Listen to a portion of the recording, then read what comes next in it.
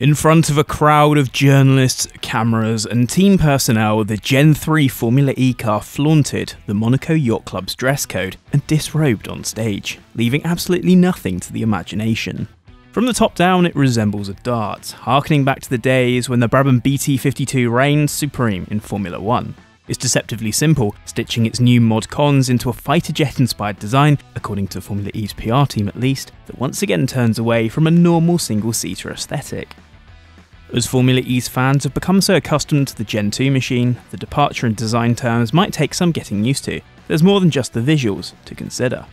Formula E is incredibly proud of its new car, and when you look at its accompanying fact sheet, it might be with very good reason. The big ticket items lie in both the front and the rear, as the Gen 3 car features electric motors at both axles. At the back, the car is powered by a 350 kilowatts drive motor. That's 470 brake horsepower. Formula E estimates that the car can yield speeds of up to 200 miles an hour, although the speedometers are unlikely to ever reach that over the course of the event. The 7 manufacturers participating in the championship for the start of the new rule cycle have the responsibility of producing that motor. That's Jaguar, Porsche, Nissan, Mahindra, Neo 333, DS and Maserati. At the front, Formula E has introduced a standard 250 kilowatt motor that only features for regenerative purposes. That's 600 kilowatts of regen potential that the drivers can tap into, using the time-tested method of lifting off the throttle, letting the motors suck up the kinetic energy from the wheels, and stuffing it back into the battery. Even with that additional motor, the Gen 3 car is 60 kilograms lighter than its predecessor. Part of that has been down to cutting down on battery size, as the regeneration is so much more powerful that lugging around extra cells becomes superfluous. It's estimated that 40% of the energy used in the races will come from regenerated energy, up from around 25% for the Gen 2 car.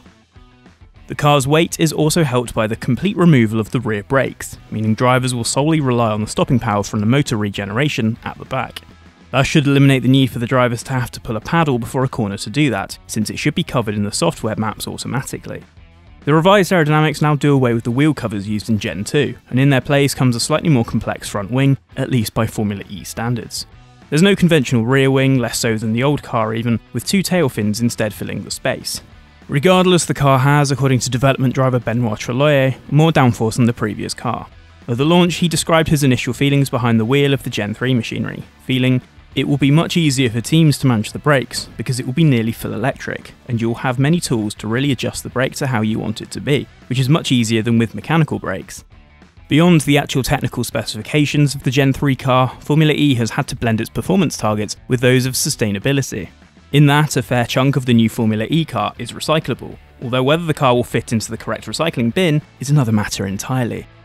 New tyre supplier Hankook, which took over the supply tender from Michelin, will use natural rubber and recycled fibres in its tyres, and Formula E has promised that they will be fully recycled after each race. Hankook has also retained the all-weather format of tyre that Michelin was contracted to supply across Gen 1 and Gen 2, so the same compound will be bolted on come rain or shine. Beyond that, the new batteries supplied by Williams Advanced Engineering have been developed to the fashionable motto of life cycle engineering, which in essence means that the materials used have been selected to have some degree of post-life reusability. And then there's the bodywork. Given Formula E is largely a contact sport, debris and broken carbon fibre is a common byproduct of the close wheel-to-wheel racing seen on the city streets. For the Gen 3 bodywork, the composite layups now feature alternative fibres such as linen, and repurpose bits of old Gen 2 waste bodywork, cutting the overall emissions involved in producing car parts. And in the considerably likely event that more debris is shed, that can be recycled too. It's a continuous recycle, apparently. Chief Engineer Alessandra Ciliberti explained that it was imperative that the car was not made too heavy with the sustainability targets, but that the Gen 3 package could yield a considerable upswing in general eco-friendliness. As she told us at the launch, we're trying our best in meeting Formula E's requests, while still keeping in mind the technical target. The monocoque is much safer today, but smaller. The battery is outputting and retaining a lot more power, but being smaller and lighter. And thanks to that, the wheelbase is shorter and the car is more agile overall. And that's really the best we could expect. So where does Gen 3 stand in the family tree of Formula E cars? The Gen 1 car was largely a means to get the series off the ground, borrowing styling cues from numerous pre-established racing categories. The current Gen 2 car moved that on, hiking up the power and creating an entirely new face for the championship with its own unique visage.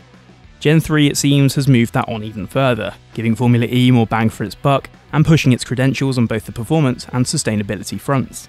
For now, 9 more races remain in Gen 2's tenure before the cars are put out to pasture at the end of the season after 4 years of service. After that, one only hopes that the Gen 3 car can deliver on the excitement it promises.